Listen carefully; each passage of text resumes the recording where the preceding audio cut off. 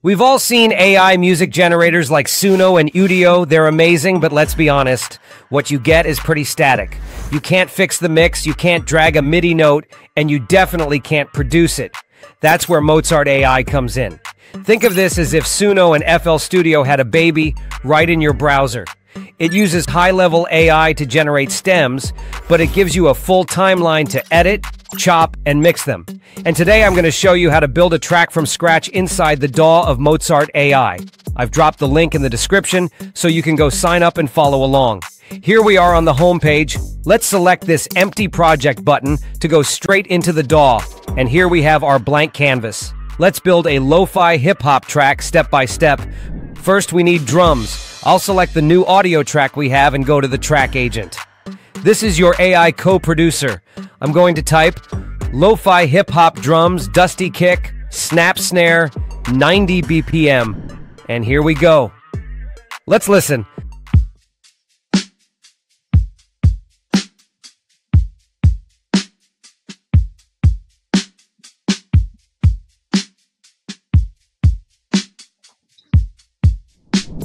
That swing is nice, and we have it looping for 8 bars. Now for the chords. This is where Mozart beats the competition. I'm adding a second track. In the track agent, I'll type jazz piano chords, melancholic, Rhodes texture. Because we are doing this in the DAW, the AI is actually listening to our drum track to match the rhythm and groove.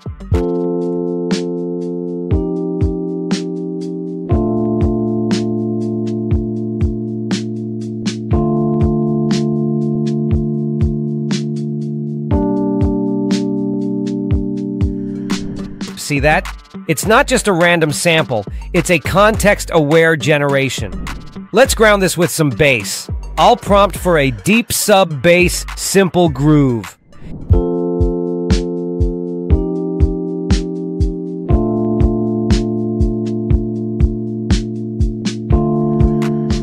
It sounds a bit thick, but check this out. Unlike other AI tools where you're stuck with the result, here I can edit the audio. I feel like the bass is playing too many thick notes here and there. I'm grabbing the scissors tool and I'm just going to chop these couple notes out from the clip.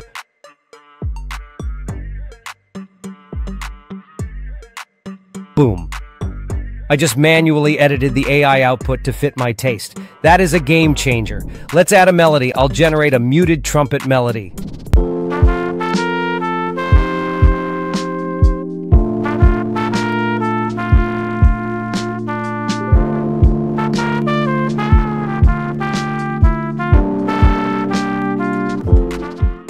It's nice. Now, if you want to regenerate any part from a track, you can also do that. I'm going to highlight just the last 4 bars of this trumpet clip and hit Get Improvisations. This is basically in-painting for audio, and the AI is regenerating this part for us. Let's hear it now.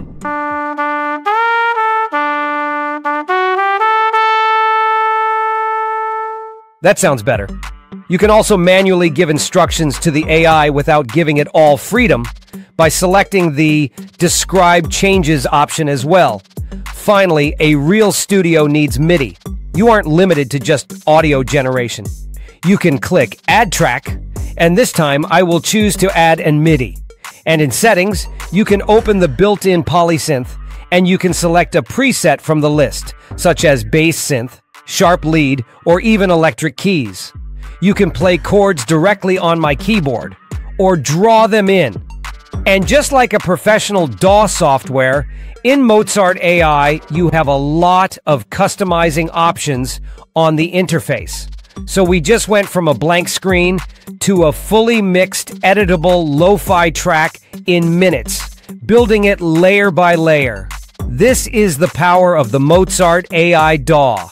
You aren't just prompting a song and hoping for the best, you are actually building it. I've linked it in the description. Go create an account and try the DAW yourself. And if this was helpful, hit that subscribe button to AI with TechSnap as we uncover the best AI music tools every single week. I'll see you in the next video.